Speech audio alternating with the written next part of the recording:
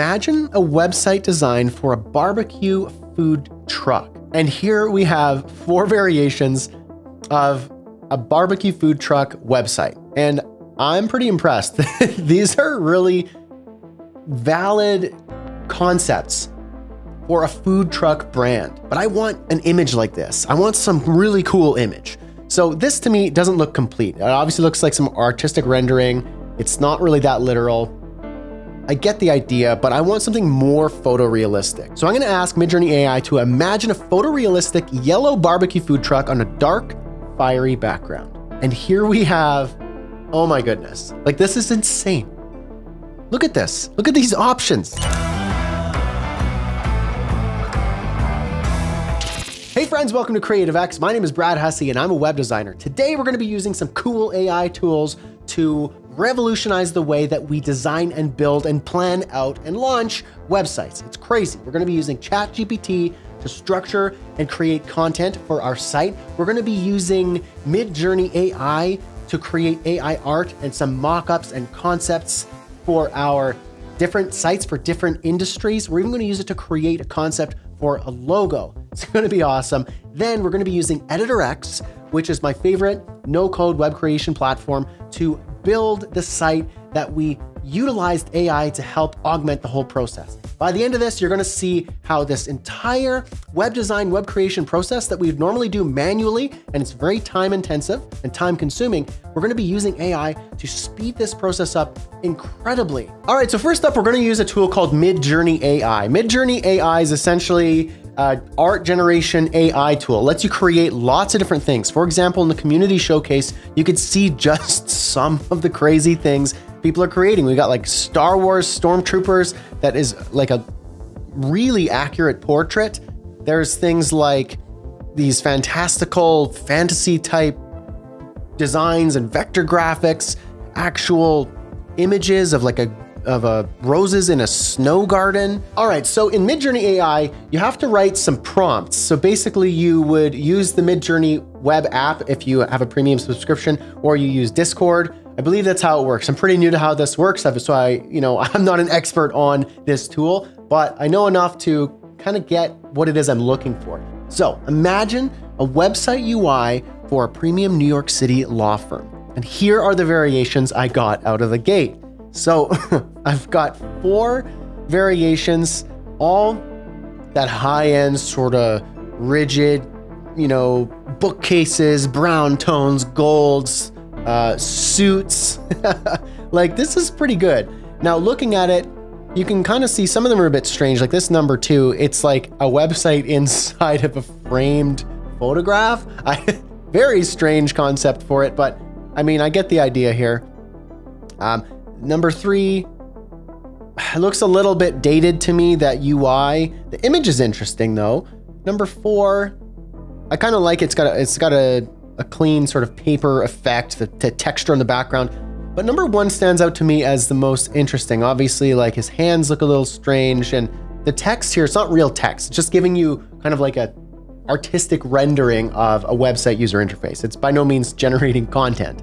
That will come. But for this, I like this. So what I'm gonna do is I'm gonna create a variation of this first one. So I'm gonna ask Midjourney AI to create some variations of this first version. And here are those variations. You can see it's a variation of the same idea. Well, we got the same concept, but 4 variations. And so what I could do, if I liked one of these specifically, I could say, let's upscale one of these variations. And that just simply means create a higher quality version of it. It'll create some variations of that too if I want, but I'm just gonna create an upscaled version of one of these concepts, which will allow me to download it as an image that I can then use to start designing the site or building it out more into the next step. So I've gone ahead and upscaled one of the options. Now you could see it's a higher quality image. I could actually save the image, and it's 1536 by 1024. So this is enough for me to like download this image and start working with it, maybe in Figma, and I can start to design the elements. I could take certain parts out and say, okay, I see the grid. I see how this has been structured. It's obviously a very rough mock-up, but it's something to work with. What I want to do though is I want to try another industry. I want to try something different. So my wife is a professional photographer, and I like photography. I like the art of photography. And so I want to try and create some concepts for a photography website. Let's imagine a website landing page for a professional landscape photographer in black and white. I want it to be premium, artistic, UI, UX renderings, and I want it to be an aspect ratio of 3:2, a quality of 2, and I want 4 versions. So here we go. Midjourney AI created these 4 variations of these fantastical fantasy kind of style, black and white landscape photographer websites, concepts. But you know what, something about this number 4 that I quite like. So I'm gonna ask Midjourney AI to create variations of number 4. So let's do that. So here are the variations that it generated. So all the same, just slight variations in the subject of the art here. So you can see in number 1, it's got like a bit of a navigation menu and some sort of weird rendering of a logo. So I can see that. And the text here with a call to action and probably social icons or a contact button over here. And then variations of the same. So these are all kind of the same, just slight changes in what is in the photograph and some of the UI. But I'm gonna try one more industry here. I want to ask Midjourney AI to imagine a website design for a barbecue food truck. And here we have 4 variations of a barbecue food truck website. And I'm pretty impressed. These are really valid concepts for a food truck brand. You can see it, it's kind of like rugged, there's fire, there's like this vintage looking truck. You know, some of the trucks are like semi trucks, but like you got like, or a camper, but we've got genuine brand kind of concept for food trucks. This is really cool. And I could play with this variation and the prompt as well. If I wanted it to be like a food truck that was selling like ice cream, it probably wouldn't generate these kind of really intense, kind of more harsh, masculine, vintage, rough around the edges, fiery barbecue food trucks. It would create something that's a little bit more maybe friendly, childlike, you know, colorful, more neons, maybe something like that. So I'm gonna create some more variations here and see what we can come up with. This looks good. I mean, this is a concept that I like. So what would I do with this? How would I turn this into a website? Well, there's a couple next steps. And so what I would want here is, I mean, I could save this image and use this and start designing it based on this in Figma. But what I probably would do is I'm gonna use this layout as inspiration, and I'll build out my own version of it in our 3rd step, where we start building this out in Editor X without code. But I want an image like this. I want some really cool image. So this to me doesn't look complete. It obviously looks like some artistic rendering. It's not really that literal.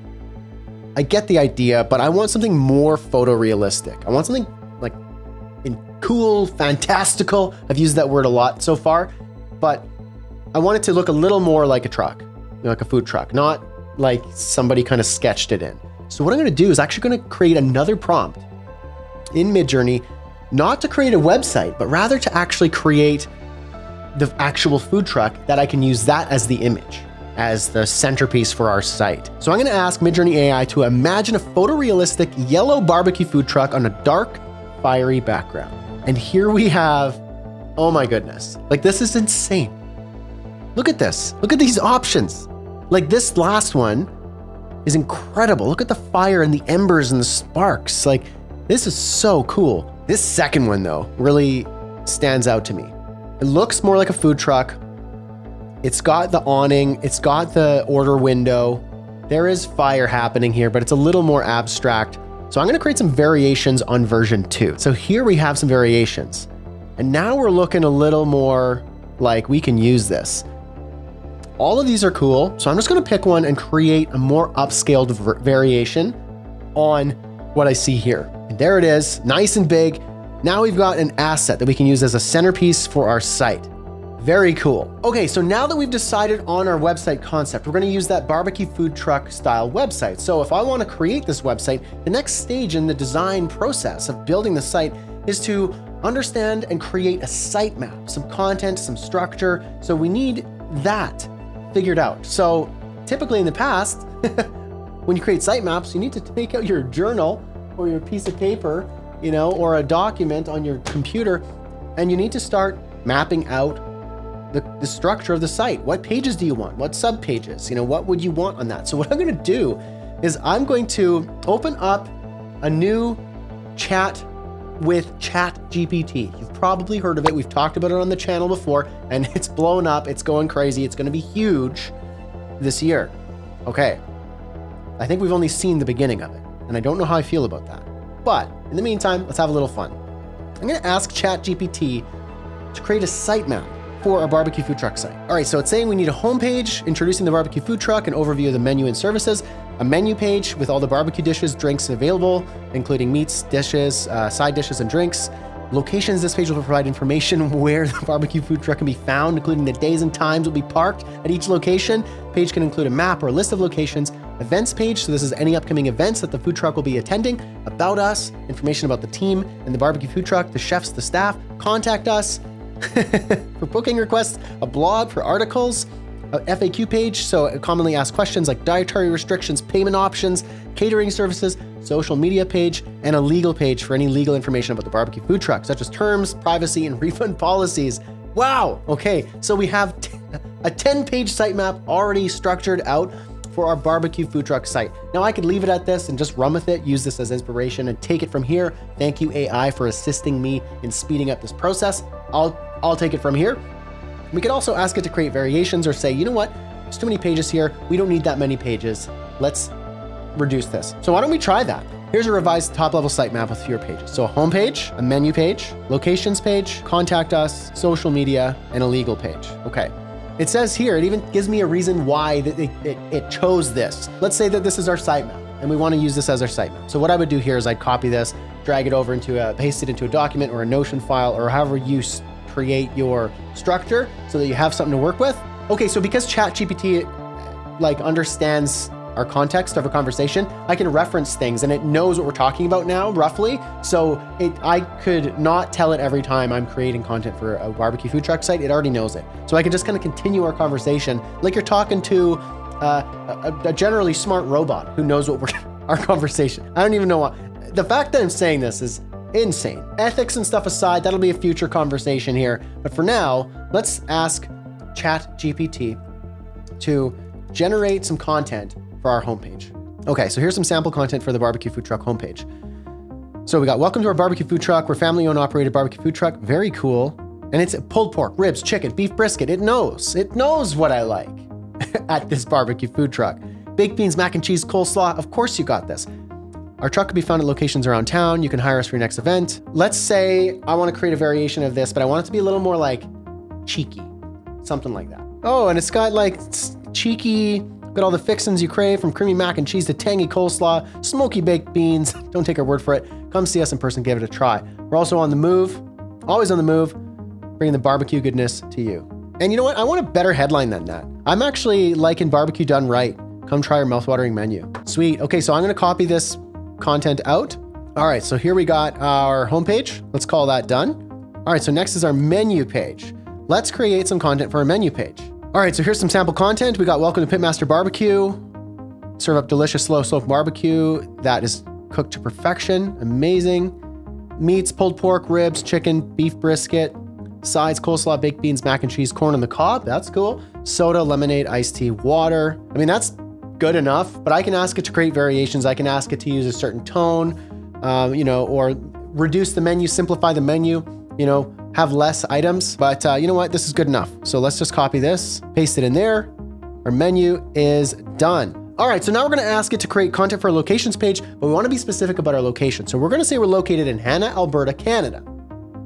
It's a little bit of a ways away from where I am, but Hanna, Alberta, for those of you who don't know, that's the hometown of Nickelback.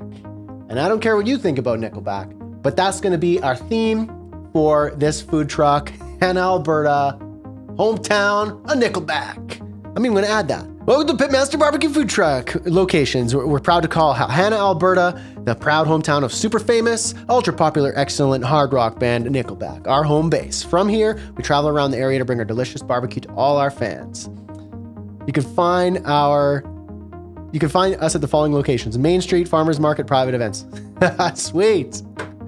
Oh, that is so good. Okay, so now we're gonna take what we've done so far and put it into Editor X and actually build out a site utilizing the inspiration from the design that we generated with Midjourney AI and start building this out in Editor X. So here is the layout roughly that we're going for. So we've got a big image, big background image, we've got a logo, navigation, we've got a card on the right-hand side of the screen with information and a call to action and some basic footer elements here, footer nav. But what I just realized is we need a logo. So what I'm gonna do to create a concept here is ask Midjourney AI to create a logo. So here we've got our upscaled pig with 4 nostrils with like greens in its mouth, red teeth. I mean, this is intense. I like big boo. So I'm gonna save this. And now, usually in Editor X, I like to start with a color theme, like some site colors. It's a good place to start. So what I want to do is I'm going to ask ChatGPT in our chat that we just had about barbecue content, since it's got some context, I'm going to ask it to generate a color palette for our barbecue food truck site. All right, so here's the sample color palette and hex codes that we could use for the site. Bright and cheerful shade of orange, feelings of warmth and sunshine. We got rich, warm red. We got classic white. We've got a soft, muted gray, deep, dark gray. Okay, so I'm not sure this is gonna have the colors that we quite want. If I'm looking at our mock-up here, it's got some blacks and some orange and red, I guess. You know, maybe it will work. Maybe it will work. Now, I'm not sure how this will look. So let's go ahead and convert these over into Editor X. We've got our color palette. I'm gonna ignore these greens and blues here, but these 3 at the top work for me. Now, what about fonts? What would we use for a barbecue food truck for fonts? Railway. See, as a designer myself, these fonts, I'm not entirely sure it knows the context of like what a barbecue food truck font would look like. It's kind of just picking some generic, free, accessible fonts. This is where the eye of a good creative designer with an understanding in type design would be much better for this. All right, so Rye seems like a font that we could use. It's kind of that barbecue style font. You know, it's something that, you know, might work in this context. So what I'm gonna do is I'm actually gonna download this family and I'm gonna upload it into Editor X. All right, so now I'm gonna choose Rye, regular. Perfect. We're gonna apply that. We're gonna do it to all of our headings. So now I'm gonna upload in our media manager here. I'm gonna upload my graphic of my food truck. I'm gonna upload the logo, and then we're gonna get started. All right, here we go. We've got our images. And what we could do is let's just go out here and we're gonna delete this logo up in the header. I'm gonna add my image from my assets, from my media uploads actually. Here's my logo. I'm gonna attach it to the header. All right, there's our logo. Let's check out our mock-up here to see what we got. So we got a dark background. Okay, so let's make everything dark here. So I'm gonna open up my colors. So we want our background to be dark, and we want our text to be like a creamy white, and I'm gonna modify this a little bit lighter. There we go. Apply. Okay, I'm gonna move that in, adjust this a little bit. Now we need to bring in that real sick background image. Okay, and now I actually want to make the background of this header transparent. Pinned it to the top, overlap. Okay, so now we are getting somewhere. So now we're gonna add some pages so that we have it in our menu up here. And so that's gonna be home, menu, locations, contact, and legal. So what I'm gonna do here is I'm gonna click on our menu here, manage the menu. We're gonna manage the menu. We're gonna add items, site pages, all pages except for the legal page. That looks pretty good. All right, now we're talking. So let's look at our mockup again. So what I'm gonna do is I'm gonna do some sort of variation here where we have our homepage content. We need our heading. So let's see, where would I put my heading here? This is looking pretty good. And then I want our call to action button here as well. So we're gonna throw in a button, header, let's make some adjustments. We're gonna create transition and a fill color. All right, so let's preview this so far. I mean, here is our rough mock-up that was created, our lo-fi mock-up with AI. And here is our more semi-polished version in Editor X. We've got a bit more of a concept here. I'm not totally in love with this because I'm covering the front of the truck. Maybe what I would do is crop out this image, move it over to the right, and put this content on the right so we could see the image in its full glory, because it's pretty fantastic. The logo totally works. The color palette works. The fonts are all right. If I make a few more passes at this, I think I can come up with a really nice site that is fully responsive, designed without much design work, just asking AI, creating all the content. We've got all the content here for the rest of our pages. We can fill that out, and we can use Editor X to create out the pages, to create actual menus. You can actually use Editor X apps to book a table. Not that there's a table here at this specific restaurant, but you know what I mean. We can add contact forms, locations, we can embed maps. We can do all this stuff without code, all augmenting our process with AI.